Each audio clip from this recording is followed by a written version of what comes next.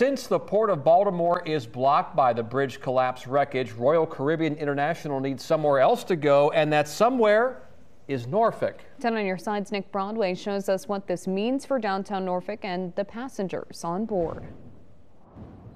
As they're already getting ready for Carnival Cruise to dock here in Norfolk on Easter Sunday, they're now getting ready for Royal Caribbean, docking here later on next week. The 2,500-passenger Vision of the Seas vessel will come to Norfolk's cruise ship terminal next Thursday.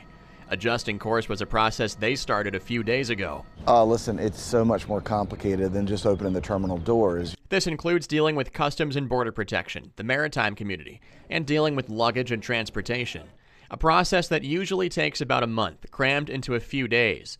More than 50 buses will be throughout downtown Norfolk that morning, waiting to take the passengers back to their vehicles in Baltimore. We've got a facility that can handle these ships, and these cruise line partners are simply looking for a safe place to berth their vessels. Kirkland praises the way this region got the prep work done, a helping hand after a terrible tragedy.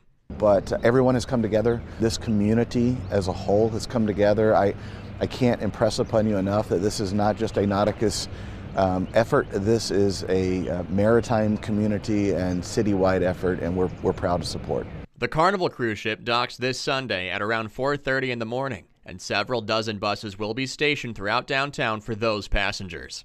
The Port of Baltimore could stay shut down for several months. We asked if this means even more cruises will embark from Norfolk, but Stephen Kirkland says they don't know yet. They've stayed focused on what's going on now. Vision of the Seas will do 2 more cruises leaving from Norfolk on April 4th and the 12th. Nick Broadway, 10 on your side.